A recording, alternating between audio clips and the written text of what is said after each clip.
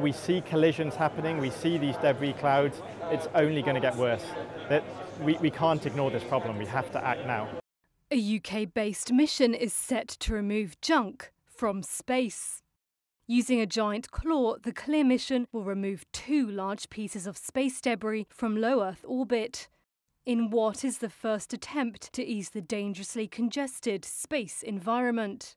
As far as we know, will be the first removal of a real piece of debris from orbit. So we're not taking it with us.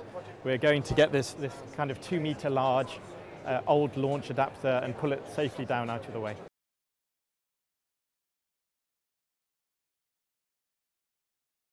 Space debris, also known as space junk, is made up of discarded launch vehicles or parts of spacecraft.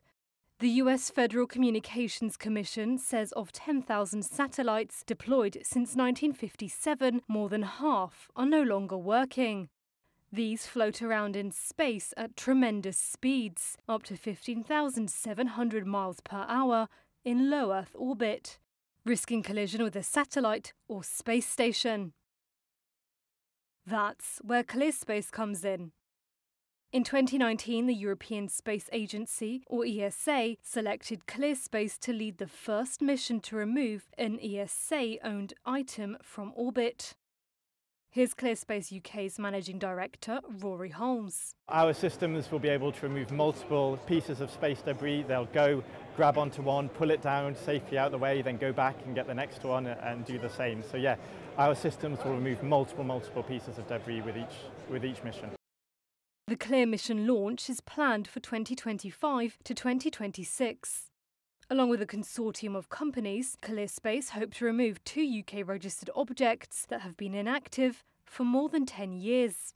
They all get close to them, navigate close to them, and then attach, grab onto them, give them a big hug with our robotic capabilities, and then pull them down out of the way and let them safely burn up in the atmosphere, and prevent them causing trouble or crashing or interacting with other space objects. Cleaning up debris is expected to be a huge growth area for what's being called in-orbit services. It's a new sector, which is estimated to be worth more than $14 billion by 2030. That's not all. ClearSpace also want to improve sustainability in orbit. They say this is about keeping satellites operating as much as removing the waste. So if you think about a car, if it breaks down or runs out of fuel, we do something about it. We fix it, we refuel it, we use it again. In space, we don't do that. We treat satellites as a single-use item. We use them once, we discard them, we leave them to clutter up space and interfere with future space operations. So that's unsustainable. We need to do something differently. There's already loads of junk up there, and we keep adding to the problem. We really need to think about how we make sure our space activities are sustainable.